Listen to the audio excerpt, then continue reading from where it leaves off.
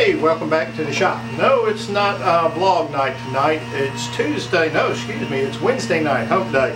And today we're going to be working on those trays that Mama wants to have done. So what I'm going to do is I'm going to biscuit join them together. I think she's going to epoxy them. So what we're going to do is shoot a little quick video to show you the process of both biscuit joining, and hopefully we'll get some epoxy time in there. Y'all stick with us and let's see if we can't get this started.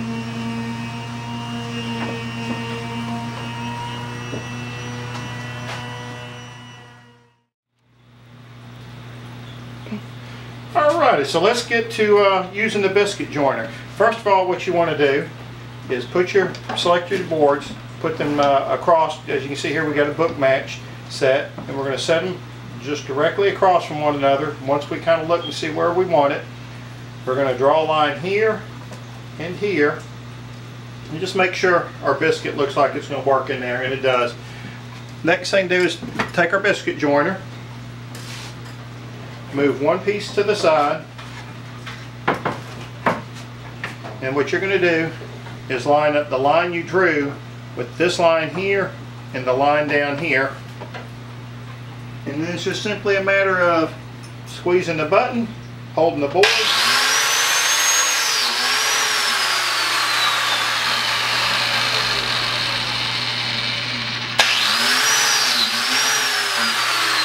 move that piece to the side, get your corresponding piece,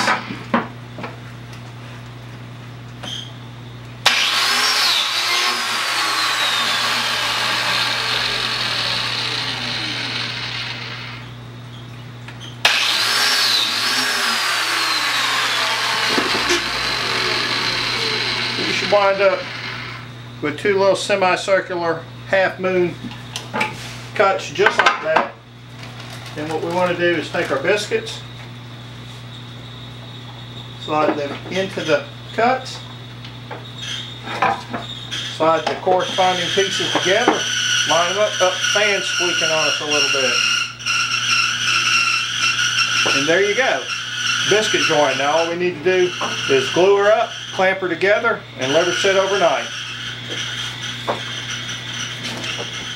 Okay, so now we're ready for our glue up. First we want to make sure we have everything we're going to need. We're going to make sure we got clamps that will fit.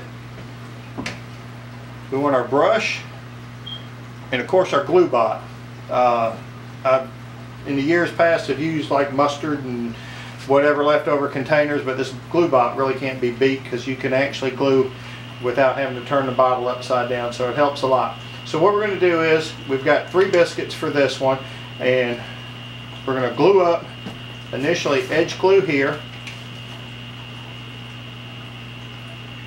get some glue down in these holes. We'll skip these areas that are going to be epoxy. Make sure we got good glue coverage.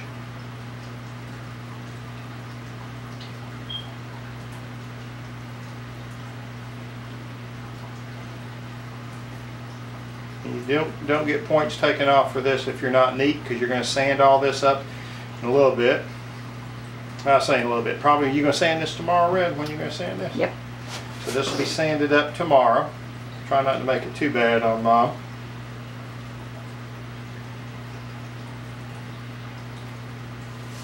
Alright. Rest that right there on that. We're going to take that little excess glue we've got. We're going to glue up on our piece, slide it down in that hole, make sure it's set fairly centered. There's a little extra glue. Up.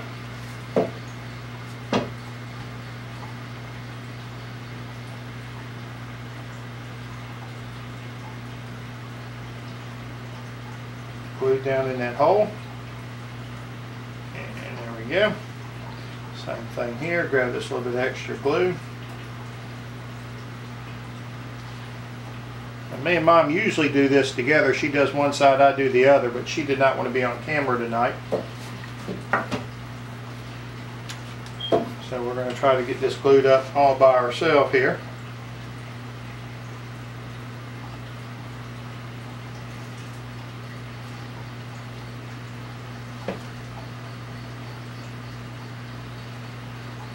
Again, we don't get any points off if we're not real neat.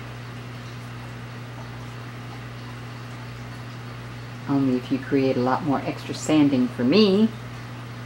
In which case, I work late tomorrow night. Alright, so let's push these together.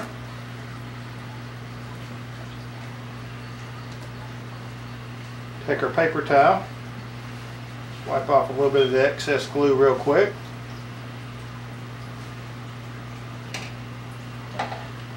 Make sure our lines are lined up here.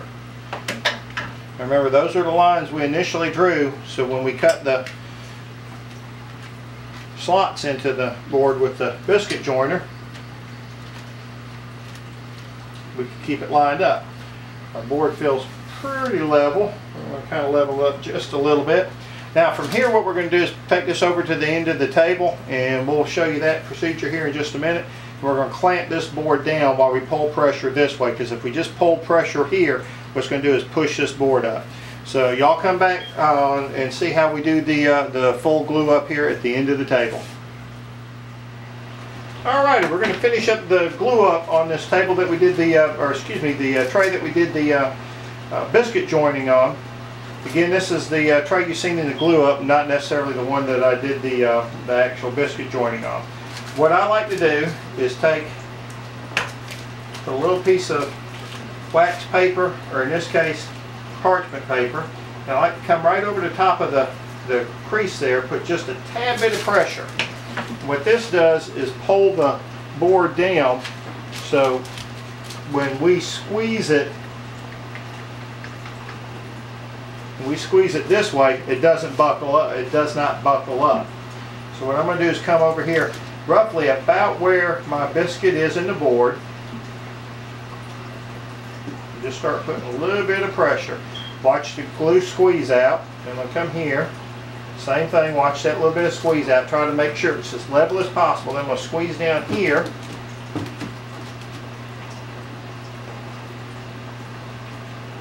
And then squeeze in here a little bit.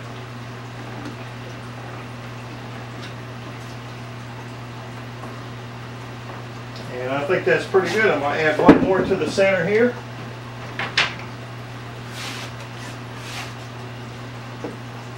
Just for good measure. It looks like we're pretty flat, pretty level. I don't think we're bowing up any at all. So look at it red and see if it looks like it's bowed up from this side to that side. Does that look pretty level? It does look pretty good. Alright, we got the approval from Mom. I think we're good. We got good squeeze out. We're going to call this glue up good. We're going to move on to the next one. And this over here in just a few minutes, we may get to show you a little bit of epoxy in tonight. Y'all come back and watch us see if we get this epoxy job done tonight.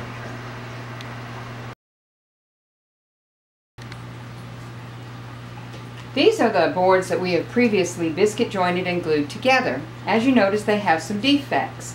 Tonight, we're going to fill them in with some resin. Here's one that's already dried, and we're going to fill in the rest of these defects with some epoxy, maybe with some different colors, and give it a little pop. Supplies you'll need for this project are going to be a 2-part epoxy, hardener, and resin. You also need 2 cups and a stir stick, mixing equal parts of the resin and the hardener.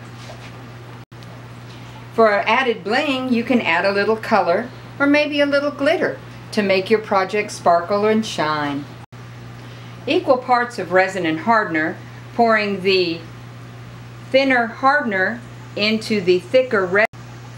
Thoroughly mixing your hardener and your resin together makes for a much nicer. For added pizzazz, add a little color and stir well. For a little bling, add a little glitter and stir well. Make sure you seal your bottom well.